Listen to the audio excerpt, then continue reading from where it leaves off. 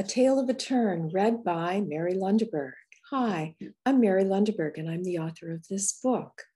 We'll come back to this map on the left later, which shows the migration of the least tern. But for now, I wonder, do you know that not all birds nest in trees? Some birds nest directly on the beach. In Florida, we have 5 species of birds who are threatened and protected in Florida, who nest on our beaches. This story you're about to read is a story of one least tern named Marco and his journey from being a chick to a parent. As you read along with me, think about these questions. What kind of difficulties do beach nesting birds have? How do humans disturb beach nesting birds? What do the dogs in this book do to the beach nesting birds?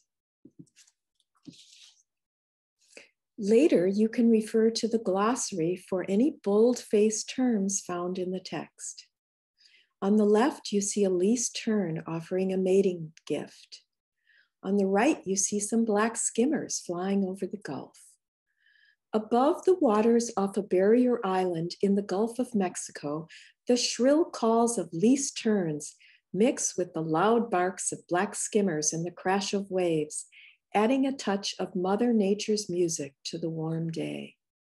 It is May, and the moist air is thick and salty. At the south end of the island is a large sandy beach that borders the Gulf, its tide pools swimming with prey. As the tide goes in and out, so do fish, dolphins, and sea turtles.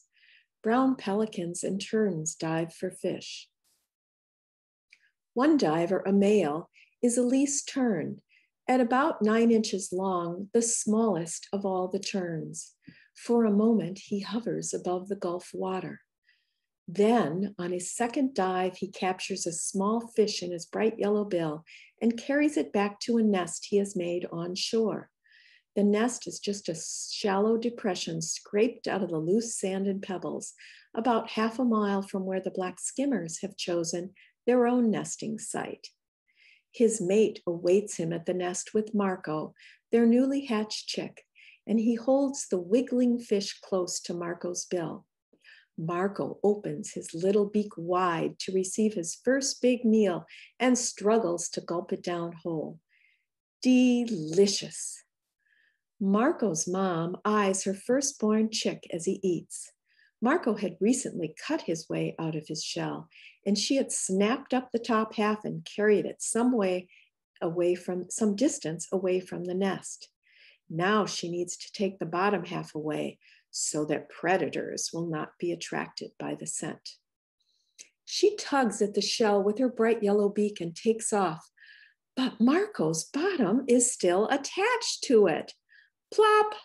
He tumbles to the sand, but the sand is soft and he is downy, so he isn't hurt. Mom frees Marco from the eggshell. Then she's off to drop the shell in the mangroves at the water's edge, far from where she is brooding her young. She returns quickly to tend to Marco gently, and now Dad goes out again in search of fish. Another egg, not yet hatched, is snuggled under Mom's warm body in the shallow scrape made in the sand. Marco stays near the nest for his first few days. But now he shares the nest with his sister, Sandy, who hatched a day after him. Both parents tend to them, bringing them tiny fish and shading the chicks from the hot sun with their feathers. The terns swoop down over the Gulf, lower their belly feathers so they soak up water, then return to the nest to drip water onto the chicks to cool them off. One day, Marco and Sandy watch a great blue heron catch a fish too big to swallow in one gulp. The heron wets the fish with more seawater, making it easier to swallow. Tossing his head while wandering close to shore, the heron comes too close to least tern territory. He swallows the fish in a hurry. Several terns immediately dive bomb him, driving him away from their nests. Mom warns the chicks to lie flat in the nets to camouflage or hide them from predators. The skimmer chases the gull away from her nesting area. Why do you think the skimmer is doing that? The black skimmer colony is every bit as loud and vibrant as the least tern colony. About 100 skimmers have settled on an open beach near a pathway leading to a large white house. The house serves as a winter home for human residents. The humans have not yet left for their summer home in Maine. It is late in May, and both colonies are alive with roving chicks and protective parents, willing to battle anyone, even members of their own species, if their chicks seem threatened. One such threat is that White House, where a family of humans is hosting some guests and their 2 frisky dogs. Suddenly, the door of the White House opens and 2 teenage boys run down the path to the beach with both dogs chasing them. On the beach, the dogs stop to chase the skimmers, squashing several eggs as they race through the colony. The entire colony is flushed from their nests. And in the photo, you can see the skimmers have departed. They have been flushed. The boys play catch with a ball, while the dogs, tails wagging furiously, seek to join in the game. Meanwhile, in the abandoned colony of skimmers, several gulls and fish crows attack the downy chicks left behind. The chicks can't fly, so the fish crows have gotten them. A week later, Marco's down has begun to be replaced by feathers, and he has begun to explore his world. He wanders down to the shoreline, where he sees other shorebirds looking for worms and coquinas. A long-legged snowy plover chick chases a fly. The plover parents watch their young one race along the shoreline. Most of Marco's colony has been flushed out by the noise from a fireworks display a short time ago and has settled on another sandbar in the Gulf, leaving behind only those terns that were tending chicks. Marco's family has stayed. Humans using the beach have left behind chicken bones, banana peels, watermelon rinds, and orange peelings, which attract the gulls and fish crows that had eaten the abandoned chicks in the black skimmer colony. This puts Marco's own colony at risk, with many more predators in the area and fewer terns to chase them away.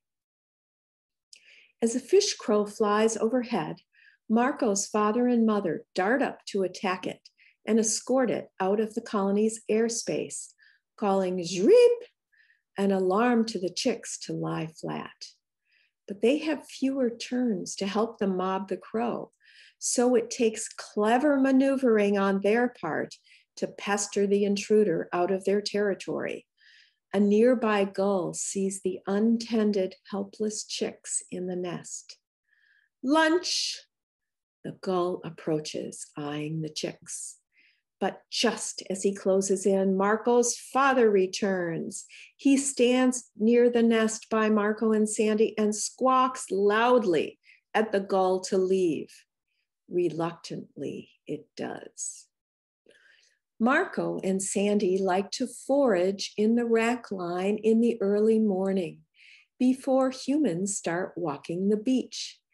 They find all sorts of delectable food morsels entwined in the seaweed, sticks, and shells. On another day, the humans make a lot of noise on the beach, singing and shouting such that the terns can hear them half a mile away. Then the humans release dozens of helium-filled balloons into the air. Most are blown out over the water, and a few drop to the sand and burst. But eventually, all lose their helium and drop to earth or water. The waves and nighttime onshore breezes carry the debris to the least tern colony. After 3 weeks of trying, Marco fledges, flying a short distance to test his wings. It will be several weeks before he learns to dive and capture his own fish.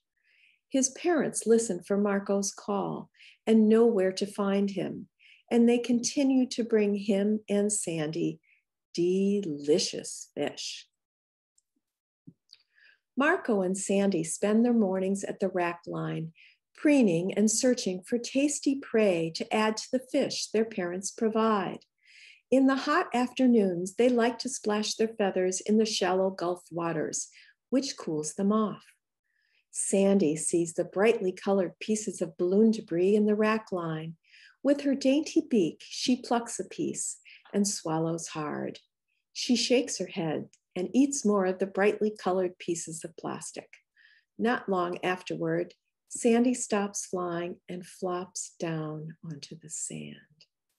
She doesn't want to eat any more delicious fish from Dad or pick through the rack line for yummy morsels. For some reason, Sandy can't poop either. Marco and his parents watch as Sandy no longer can eat or move. Slowly, she dies. What do you think happened to Sandy? What did the humans do to disturb the beach nesting birds? What did the dogs do to the birds? This ends part 1. Hello, we're here to continue reading A Tale of the Tern. By late summer, Marco has improved both his flight skills and his fishing technique. Now, about 6 weeks old, he will join his parents as they leave this barrier island beach that served as their coastal nesting grounds. The terns will head for their winter home, a place with waters swimming with tiny fish, perfect for their sleek, tiny bodies. You see Marco searching for fish. He and his parents will leave their nesting ground in Southwest Florida and migrate all the way 2,000 miles down to Brazil in South America.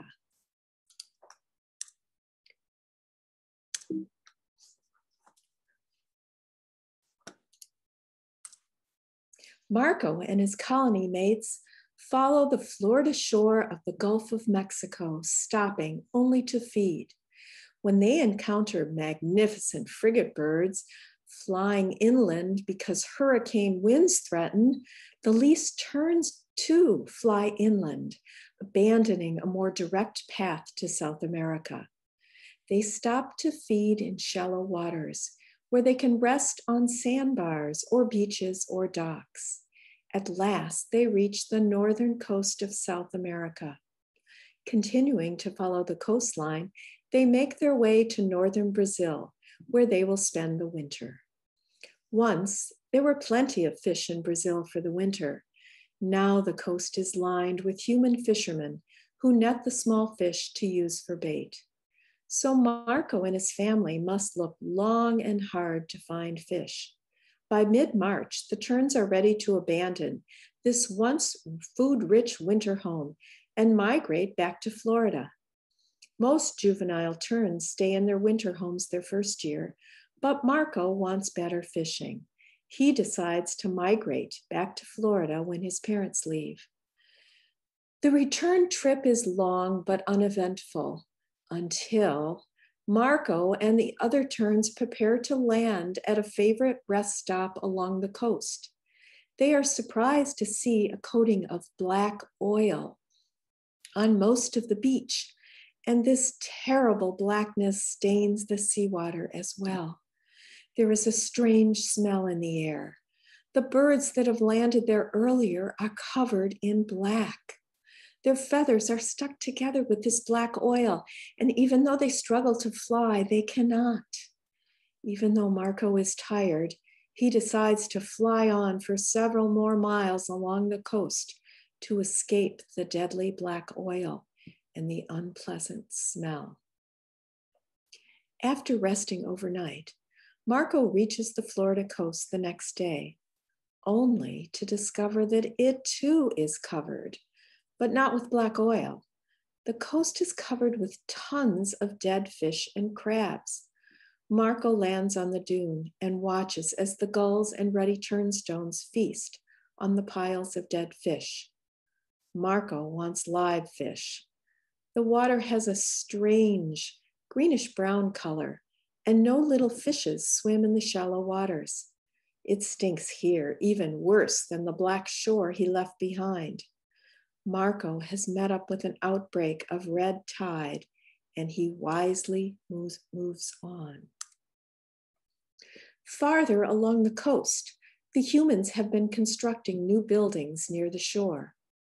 Marco flies on until he spots a dozen other terns on the gravel rooftop of one building. The colony is near inland lakes and ponds containing fish, so he decides to join them. Many of the other terns have scraped out shallow nests in the rooftop gravel. It looks like they will be staying for the season.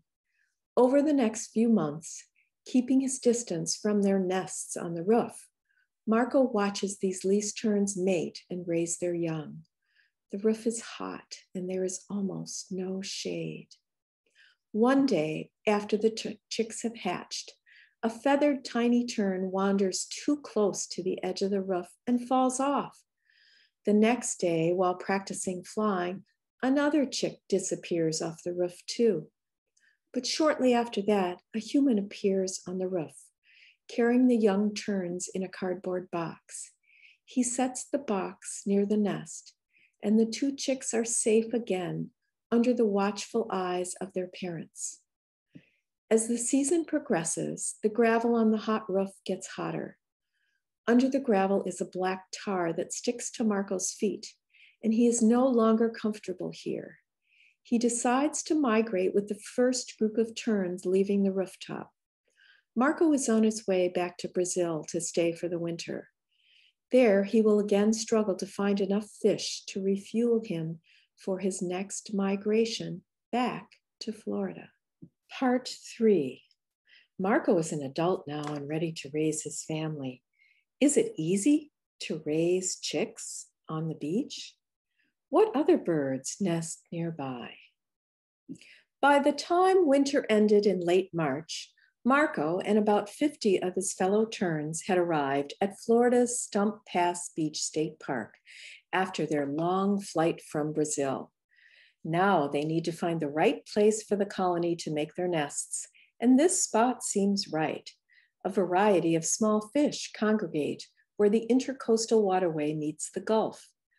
A reddish egret, Wilson's plovers, snowy and gray egrets, little blue herons, willets, gulls, and other terns seem to like the habitat too, especially the tidal pools. And here's an example of a tidal pool in this photo.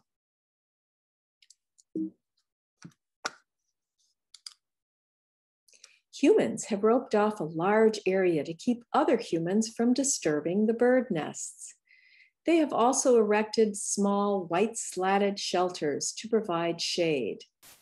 Because of the plentiful prey and the open beach, the colony of least terns will stay, and their colony should thrive and grow.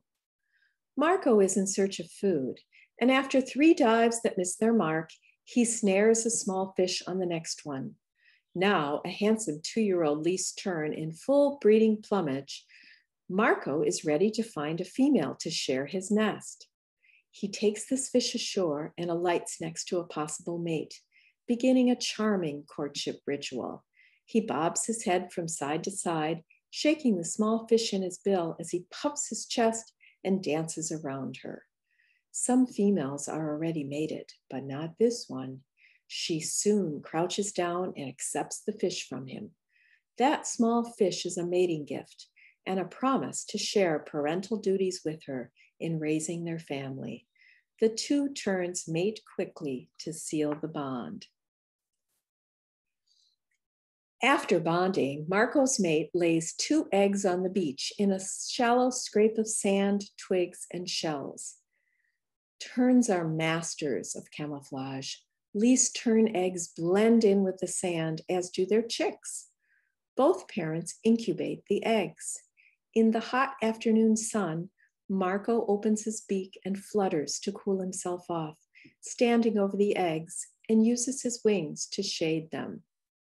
And in the photo, you can see Marco shading a tiny little chick and one egg. Over the next 3 weeks, the chicks develop and grow in the eggs until finally the camouflage chicks hatch, one at a time. For the first few days, the chicks stay near the nest, cuddled together under their mom's body in that tiny depression in the sand. Each day, Marco and his mate bring them fish for breakfast, lunch, and dinner. Early one morning, a flurry of shrill cries echo across the beachfront, waking the mother. She leaves the nest and flies off, calling as she joins a mob of terns attacking a big intruder in their territory. It is a yellow-crowned night heron, searching for ghost crab holes in the sand. The heron prefers ghost crabs, but a tiny chick will do nicely too. These loud, pesky terns act quickly and bomb him with poop to chase him away out of their territory. Farther down the beach, he alights and catches a crab as it leaves its home.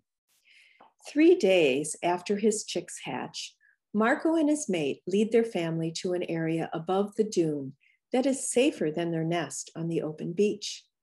Marco's mate kicks her feet back and rotates her body, scraping out a shallow cup in the sand where her chicks can hide. She chooses a place close to some railroad vine, whose lush green foliage provides a little cover and shade for the chicks. The sun is hot in Florida. Seasonal change brings storms to the Florida coast. When clouds darken the sky, Marco sees frigate birds soaring overhead, flying inland to find shelter. Before long, a tropical storm hits and hits hard, with strong winds and pelting rain. Fortunately for Marco, his family has already moved to higher sheltered ground. From his shelter, he watches a human in a small boat accidentally strike a loggerhead sea turtle near the beach at Stump Pass, where she has been getting ready to lay her eggs. The boat's motor dies and a huge wave lifts the boat, then crashes onto the shore at the very spot in the roped off area where Marco's nest of chicks had been. Struggling ashore, the human shakes himself and limps off to get help. Rough surf and high tides flood Marco's original nesting area and destroy some of the stakes that the humans had put in the ground to protect the colony. All the eggs in the tern nests close to the Gulf are washed away. Many sea turtle nests have also been washed over with seawater, killing their tiny contents. The stricken loggerhead sea turtle has washed up on shore. After a time, the boatman returns. With him are 2 humans from the Turtle Patrol who mark the loggerhead with a yellow stake and report her death. After the storm, ghost crabs race along the sand, rebuilding their tunnels and their homes that were destroyed by the surf. The crabs are hungry, and some are able to grab an egg or chick and drag it into a hole in the sand for supper. When one crab moves too close to Marco's nest, he and his mate, flapping their wings and looking fierce, chase the crab. Other terns from the colony join in to pester and threaten it until it goes away.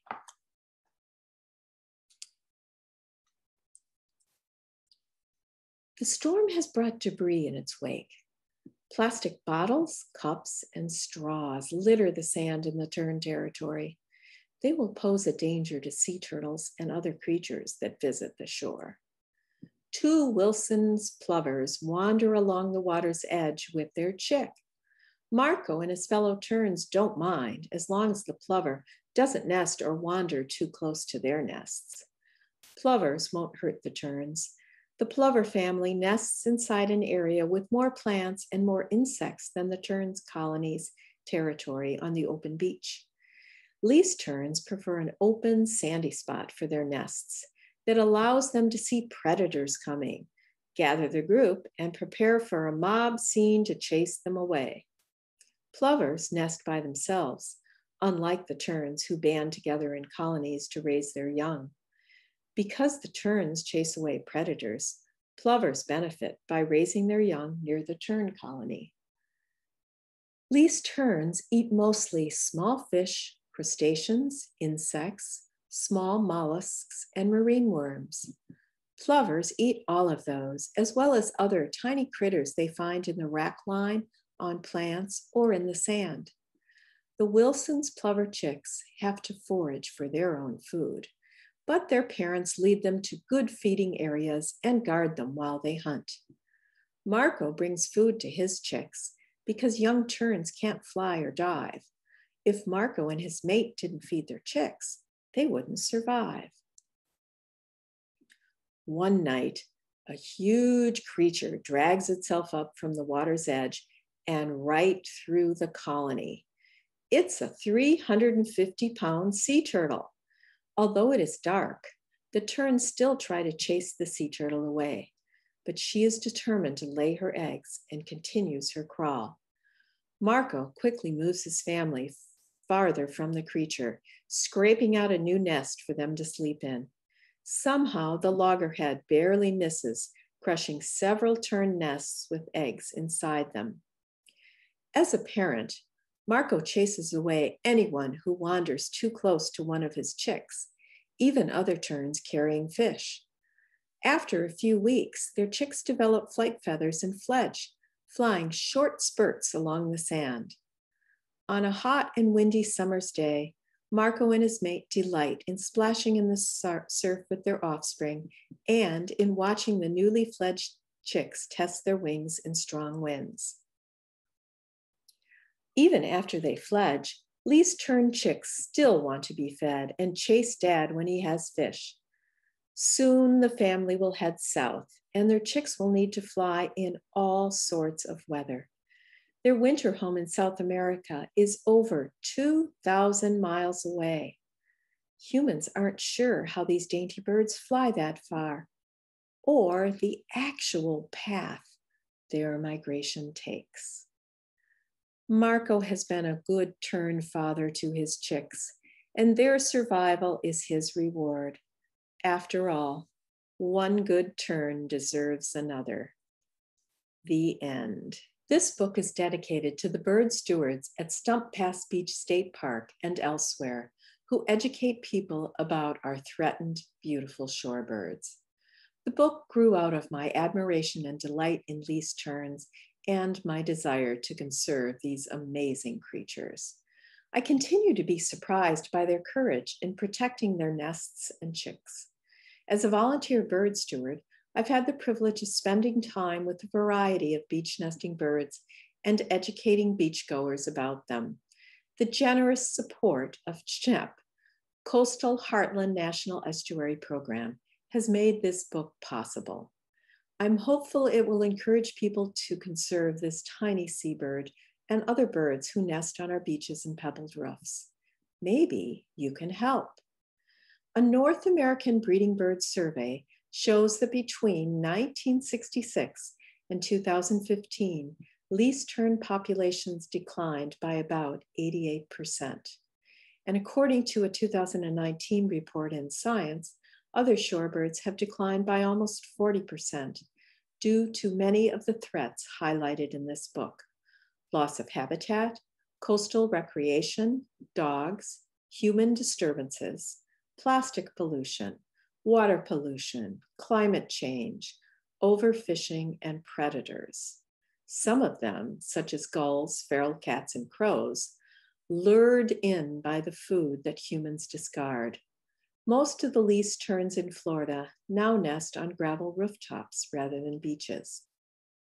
Beach nesting birds can thrive if we take simple measures to help them rather than chase them away. Blow bubbles instead of balloons. Walk without dogs. Use a refillable bottle and reusable straw. Pick up trash and respect posted areas that are roped off to protect wildlife. Watch for eggs as well as chicks in the rack line outside the ropes. Become a bird steward. See the Florida Shorebird Alliance for information on sharing the beach with birds and becoming a bird steward. Breeding plumage. A unique set of feathers found on birds during courtship and nesting, often more colorful and important in mate choice, along with vocalizations and brighter bill and skin colors. Brood. To cuddle chicks under parents for protection from sun, rain, and predators. Crustacean. A group of mainly aquatic animals with a hard exterior body support similar to that of insects and spiders. Includes crabs, shrimp, lobsters, and barnacles in marine environments. Debris. Pieces left from something broken, discarded, or lost.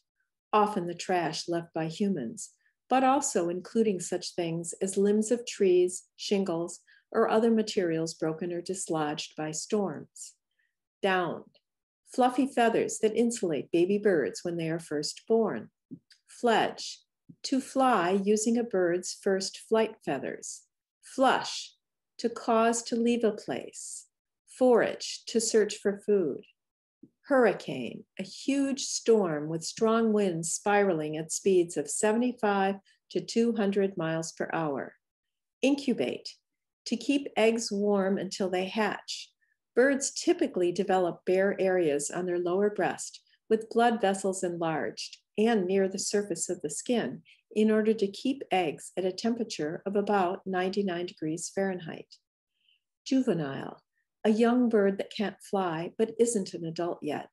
Migration, regular, periodic, two-way movements, usually from nesting areas to wintering areas and back again.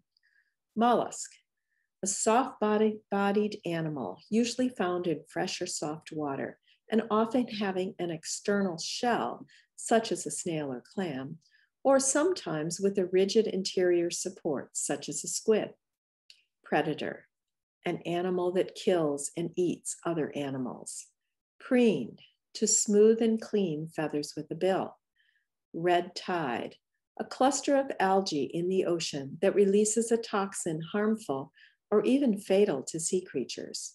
Rack line, a line of debris such as seaweed left behind by wave action at the high tide level of water. This debris provides food for beach critters such as insects and birds. Species information. An asterisk indicates a Florida state designated threatened species.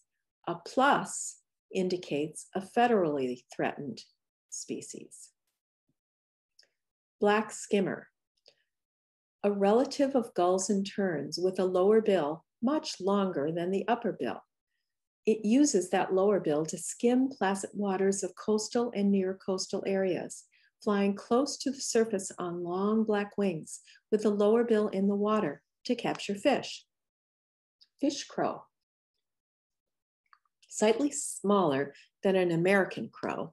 These clever social blackbirds hop about the beach, often seen in small groups. They are quick to grab leftovers from humans. Ghost crab. This pale, swift-footed crustacean lives in burrows in the sand and feasts on coquina clams and critters in the rack line. Great blue heron, America's largest heron, a 38-inch wading bird with a long neck and a thick pointed bill to help the bird snare and eat fish, snakes, and rodents. Laughing gull, this slender, long-winged gull eats fish, rackline treats, and food fed to them by beachgoers. Its call sounds like a laugh. Least tern, at about 9 inches long, our smallest tern nests in colonies in open areas on beaches, sandbars, and even flat gravel rooftops. Loggerhead, a sea turtle that nests on beaches and weighs 350 to 1,000 pounds, although hatchlings, as shown in the photo, weigh less than an ounce. Magnificent frigate bird. These agile birds have massive wingspans, can fly for 10 days straight and nap on the wing. Frigate birds ride weather fronts and often signal changing weather patterns. Snowy plover. This dainty waif of a shorebird, about 6 inches long, nests on coastal beaches. The bird blends in with the sand and disappears from sight as it dashes along the rackline, eating tiny invertebrates. Wilson's plover. Slightly larger than the snowy plover, this beach nesting shorebird inhabits barrier island sand dunes, spoil islands, and salt barrens. This plover with a stout bill feeds on invertebrates such as fiddler crabs. Yellow-crowned night heron. This short-necked heron feeds mostly on crustaceans, especially in coastal areas. This bird has a stout bill that enables it to crunch hard-shell crabs. Acknowledgements. I am grateful for the support of many people. This book was made possible thanks to a grant from the Coastal Heartland National Estuary Program, SHEP. Special thanks go to my editor, Dean Lau, whose careful wordsmithing and enthusiasm are greatly appreciated, and to Diane Reynolds for her work in designing this book. I am also grateful to Holly Short, project manager, bird monitoring and stewardship from the Suncoast Shorebird Partnership at Audubon, for inspiring me to be a bird steward in Sarasota many years ago. She and coastal biologist Jeff Leike donated the photographs of least terns nesting on rooftops.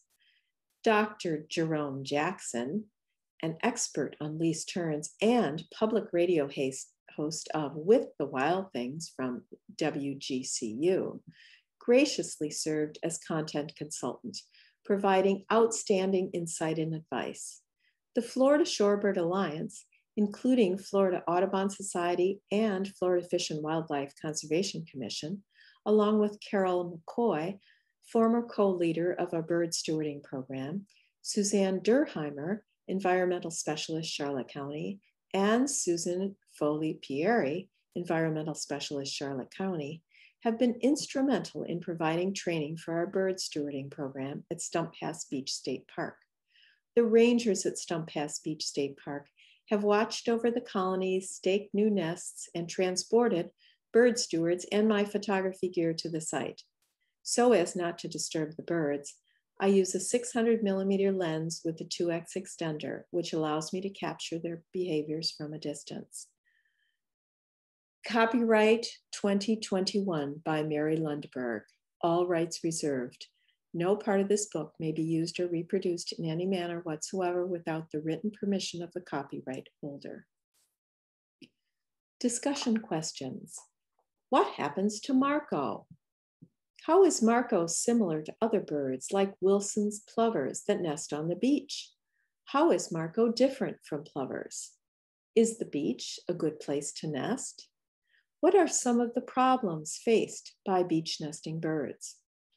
Why do you think the parent takes the eggshell away from the nest? How do tiny least tern chicks stay cool in the hot Florida sun? Why do least terns and black skimmers chase great blue herons and laughing gulls away from their territory? How did pieces of balloon get on the beach? What happens when helium leaks out of balloon? If the deflated balloon lands in the water, what might happen if a sea turtle thinks it is a jellyfish and eats it? Have you ever seen trash on the beach? What can we do about that? How do Marco's feathers change as he matures from a newborn chick to a fledgling? How is Marco's beak adapted for him to eat food? Why does Marco fly south for the winter? Is it dangerous to leave where you are born to fly to another place? What sort of dangers does Marco encounter? Do you know any other animals that migrate? How can we help beach nesting birds? Create a sign to encourage beachgoers to share the shore with birds. About the author.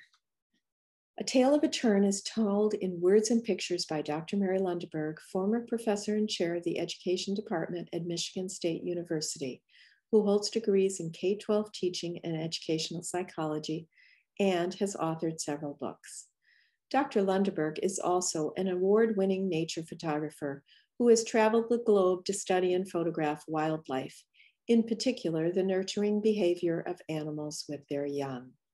Other books by Dr. Lundberg include Magical Monarch's Journey, Spirit of the Swan, Baby Loves, and Sadie Save the Spoonbill. Goodbye.